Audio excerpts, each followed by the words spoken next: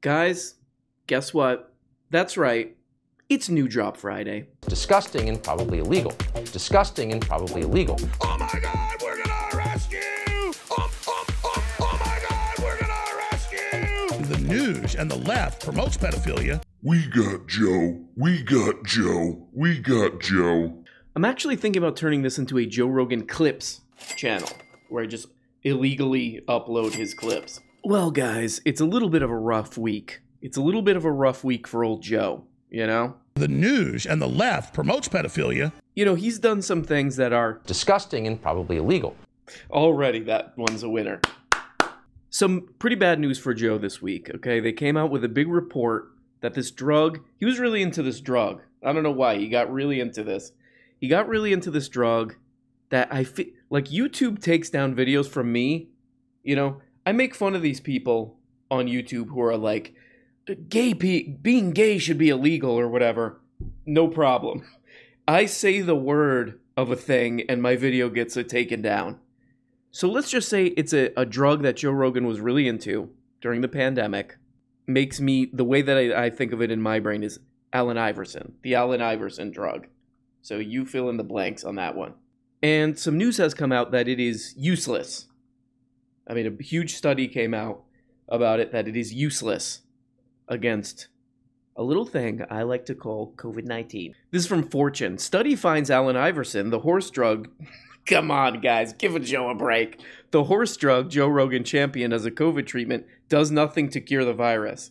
From the New York Times, the study, which compared more than 1,300 people infected with the coronavirus in Brazil who received either the drug that Allen Iverson invented when he wasn't playing basketball, and he named it after himself, that's why it's named that, or a placebo, effectively ruled out the drug as a treatment for COVID. The study authors said, "There's really no sign of any benefit," said Dr. Boulware, an infectious disease expert at the University of Minnesota. Oh man, come on, Joe. Come on, Joe. Well, poor Joe, the reason he was all into this is because of that guy, Brett Weinstein, from the Dark Horse podcast, which I just realized is funny because people are calling these horse pills. Don't call them horse pills. Where did you hear about them? From the Horse podcast. And again, there's a big part of this show is if you start some kind of podcast, don't name it so, oh, the Dark Horse. If you're thinking about starting a podcast, this is what you do, okay? Instant bunch of listeners, okay? Call it Come Town 2. And then, you know, those guys will come after you. Hey, that's our name. And you say, no, this is 2. So we're going to keep a little eye on the Dark Horse podcast to see if they come out with an apology. Hey, you know how we encouraged all these people to do something that put their lives in danger? Yeah, we're sorry. We're sorry. I'm not going to hold my breath on that. You know what? I think that's why they call it the Dark Horse podcast, is because you're driving, you're like, is that a horse? I can't see. It's kind of dark. Sort of like the apology. Sort of like the apology. I don't see an apology. That's probably the stupidest thing I've ever said. But poor Joe, he was worked up into a pant frenzy, okay, about this whole people calling it horse pills. Oh, Joe's gobbling down all that horse pills. Okay, by the way, Rogan didn't stop there. He also went after Gupta because he's on CNN. And he was like, so I took Allen Iverson. And people kept saying on CNN that it was horse dewormer. And you guys are liars. Here's Rogan just shellacking Gupta over it. Horse dewormer's not a flattering thing. I get that. It's a lie. It's a lie on a news network. And it's a lie that's a willing... That's a lie that they're conscious of. This is not a mistake. Yeah. They're unfavorably framing it as veterinary medicine. Don't you think that a lie like that is dangerous on a news network when you know that they know they're lying? He was really pissed off. People were calling it horse pills. But now it's like, okay, you were either taking horse pills because of the dosage required, or you were taking a completely ineffective drug because of a YouTube you like. I'm going to go horse pills on that if I was Joe. Be like, okay, I took horse medicine. God damn it. The Joe Rogan Experience. Let's break down how that works. Okay. So, first of all, what are the numbers? What's the number of homeless people in Los Angeles currently? Because Los Angeles is the big problem. If you'll be the governor, you're going to have to deal with, obviously, San Francisco is the other big problem. San Diego, much less so. Okay, so this is episode 1798 of the Joe Rogan Experience with a guy named Michael Schellenberger, and they're talking about homelessness. And I don't know where Joe Rogan finds these people, but I would consider this to be just straight up misinfo. I mean, poor Joe. I like Joe. You know, there's something I like about old Joe Rogan, but he digs up kooks to say things that are obviously not true. So here we go. Yeah. So roughly speaking, you're talking about somewhere in the neighborhood of 200,000 people in the state. It could be that many. It's a daunting task when you consider it, particularly since the models that we have are of the 5 European cities that shut down their homeless encampments. One thing I discovered is that the Europeans called them open drug scenes. We euphemistically refer to them as homeless encampments, which makes them sound like they're making marshmallow s'mores. Yeah, and then also it brings us back to that they're down on their luck narrative. Right, that they're Okies is the picture. They're just Okies.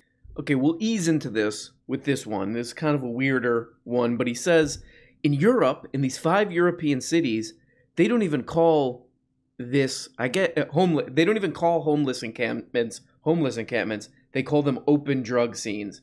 So I tried to look into what he's talking about here, and there's a study from 2014 called Open Drug Scenes, Responses of 5 European Cities. The problem with this is that this is not a study on homeless people.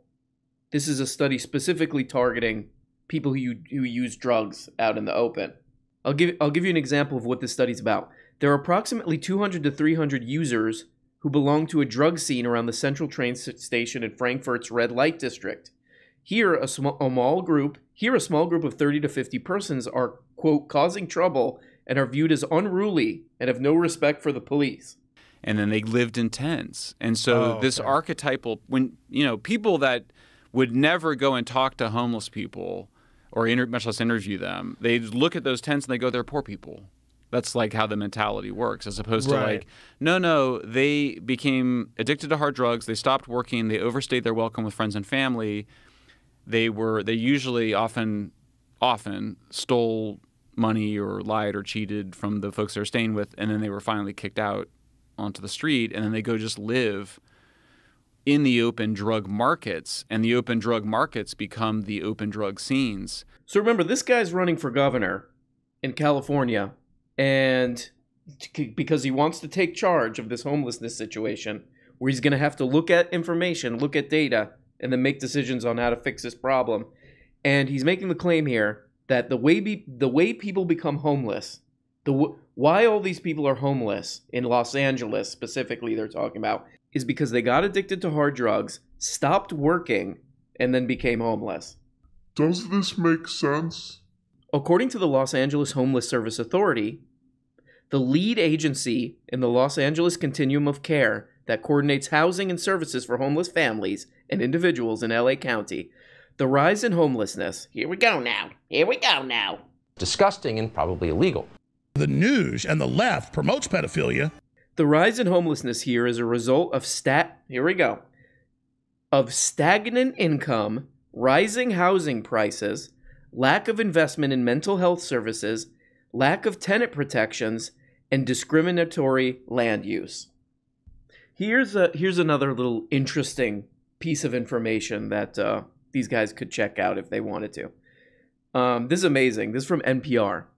A few years ago, a team of economists at Zillow found that once cities cross a threshold where the typical resident must spend more than a third, remember the rule? Once a city crosses that threshold where the typical resident must spend more than a third of their income on housing, homelessness begins to spike rapidly. And it has nothing to do with housing, how we do housing. These people are just drug addicts, man. These people are disgusting and probably illegal. When incomes don't keep pace with the cost of rent, a cascade effect ripples through the housing market. High-income folks start renting places that middle-income folks used to rent. Middle-income people start renting places that low-income people used to rent, and low-income people are left scrambling. So the whole thing just shifts upward, and obviously. And the more people are left at the very bottom, and oh my God, what a shocker, it increases the percentage of homeless people. Oh no, these people just love those jazz cigarettes of marijuana. But PragerU has been, promoting a documentary that's saying the exact same thing that this guy is saying. If drug addiction were the main driver, then one thing you would probably see would be the states with the biggest drug arrest, highest rates of drug use indicators, drug arrests, and so on, would have the most homeless people. Guess what? They don't match up at all. They don't match up at all. What homelessness does match up with, rate of homelessness does match up with, is high cost of living. So, whoops, you messed up again, bro. So this is all another way of saying, You're a moron. You're a moron. Come on, Tuck, man, that's a little bit harsh. It's almost as bad as the fact that the news and the left promotes pedophilia. They do. It's true. Here's another little inconvenient fact. It's from February 22nd, 2022.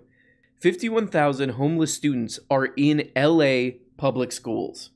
So are we saying that these students are all heroin addicts now too? I mean, that's a tough one. That's a tough one, my bro. Wait a second, students? I thought these were all scary drug addicts. Disgusting and probably illegal. I still like Joe Rogan, but I do feel like he does talk about homeless people in LA a lot, you know?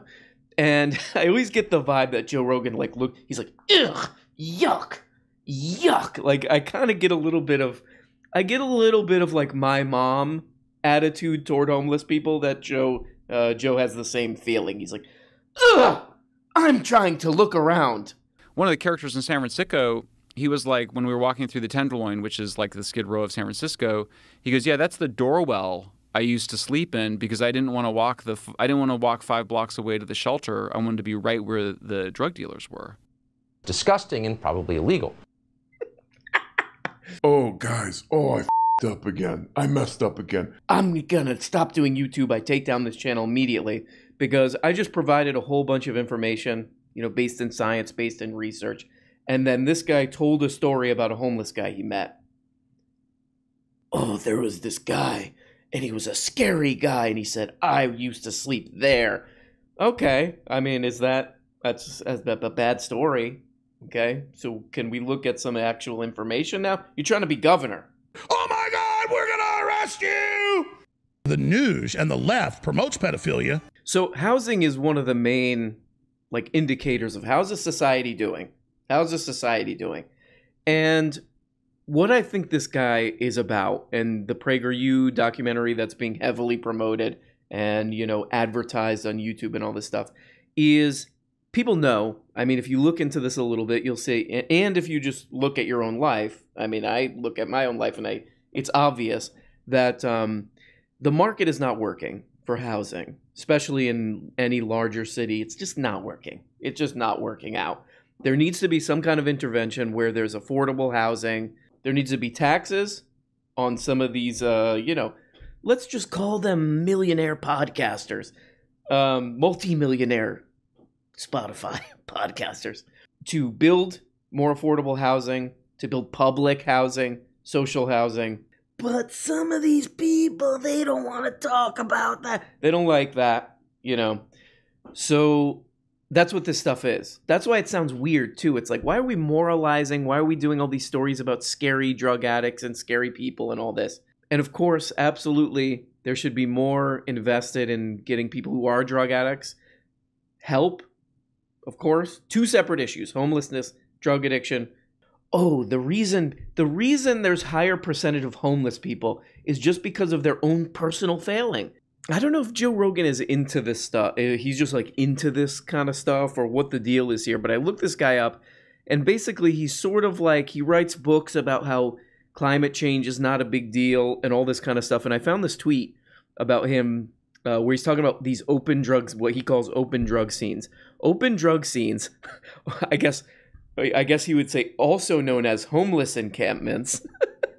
Homeless encampments are worse in rich cities because they're dominated by progressives who allow illegal camping, open drug use / dealing, and public defecation. Public...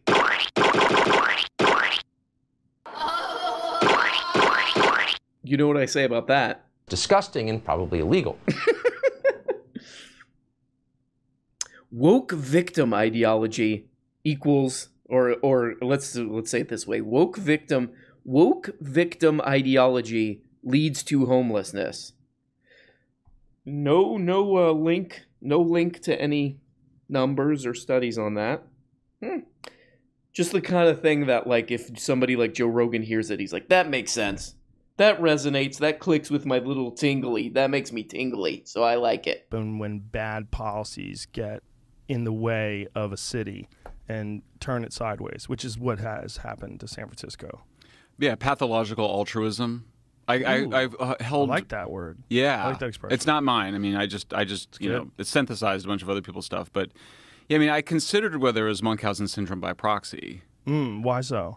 Well, so Munchausen syndrome by proxy, of course, is when, like, a parent deliberately poisons her child in order to be able to treat the child for illness. Yeah. Disgusting. So we have probably one of the things just children. It's like they call it radical compassion. This is, there's a chapter on my book called Love Bombing, but it's basically, this is the big blind spot for progressives. Are you aware? That they just can't conceive that being radically compassionate could cause harm. And radical compassion, the idea is you're going to accept these people for who they are, that the fact they're drug users, and you're going to give them a comfortable, safe place in order to do their drugs. Yeah, and by the way, it's radical hospitality is what they call it. Disgusting and probably illegal. I don't think old Joe is doing this on purpose, but this adds a whole nother creepy layer to this, where we know, okay, that what pushes the percentage of homeless people up is going to be cost of living. This is fairly obvious, right? Low wages, high cost of living. There's a problem. But then to have the balls, frankly, to say, oh, we're actually being too nice to these people. That's the problem. It's disgusting and probably illegal. Yeah, we know for sure by the numbers that if you don't pay people enough and housing prices are going through the roof, that you're going to increase the amount of homeless people. But we're just too nice to these people. That's the problem. And by the way, in this clip that's publicly uploaded and viewed by, 1.5 million people in 2 days, this Joe Rogan clip, they don't mention cost of living besides to say, of course that's not the problem. Okay. So all these people are a bunch of drug addicts. What do we do? How do we deal with this crap, man? But that means that you need the 3 key Ps: more police, more psychiatry, and more probation. So that So 2 of the P's are probation and police. Again, sort of weird that one of those P's isn't price of living, which is the main driver of homelessness. It's the 2 P's. PP, I call it. Police and punching. But the type of stuff that he's advocating for here doesn't seem to work. They usually reference I think it was the mayor of San Diego. He did like this exact kind of crap that he's talking about, where you throw police at these people, you make them go in these temporary like tent shelters, and if you look, didn't work. So there we go. Joe Rogan, he lives in my town. Joe Rogan, we live in the same city, but he has yet to ask me. That invitation must have gotten lost in the mail. I was here first, so I deserve to go on the podcast. Joe, I know you watch this show. Let's hang out. Let's be bros. Let's hang out. Let's go around town. I'll show you all the great places around town that people don't know about, that I'll take you to. The good CVS, the 7-Eleven I like to go to, the Taco Bell that's open until 2 a.m. So there we go. Typical Joe on his bullshit. Hey, are you kind of a kook? Come on my show. We'll see. If this guy wins for governor, seems like he's not really looking too much. Not all of his ideas are bad. He was talking about, in this interview, having people who do have drug problems to have case managers that would track their progress on getting healthy and so on. That's fine. But again, separate issue from homelessness. And then, you're trying to do your fentanyl, and then the police come and they say, oh my God, we're going to disgust you! It's sick. Leave us alone. It's Friday, guys. You know what that means. Time to party. Time to party. And by party, I mean watch Severance on my tablet and eat a treat at 3 a.m. and then fall asleep. Party! Party! Well, guys, love you so much. Have a good weekend. You know, don't do anything that is disgusting and probably illegal. And always remember, the news and the left promotes pedophilia. Have a good weekend, my guys. Love you. And, sorry. I forgot something. If you are watching this on Friday before 3 p.m. Central Standard Time, live stream, okay? Live stream. You know that guy, that meme? This is you getting ready for the live stream. It's disgusting and probably illegal. Okay? So please cut the crap. Love you guys. Bye-bye. Hey guys, you're only getting a fraction of the weekly shows. If you want a new motherfucking episode every day, subscribe on Patreon for as little as 2 bones. You get the patron-only Tuesday and Thursday shows, the Bookablega show where we look at important books, and the goddamn weekly behind-the-scenes show. And for only 25 bones, you could become a producer and get your name up here. Look at these people.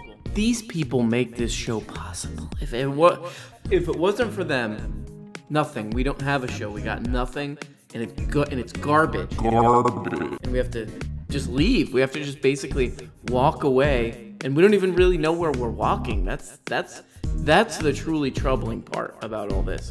But please, become a patron today for as little as 2 bones, or 5 bones is another level, or 10, or you go the full 25 and you get up here. Big special thanks to these people. Love you guys so much.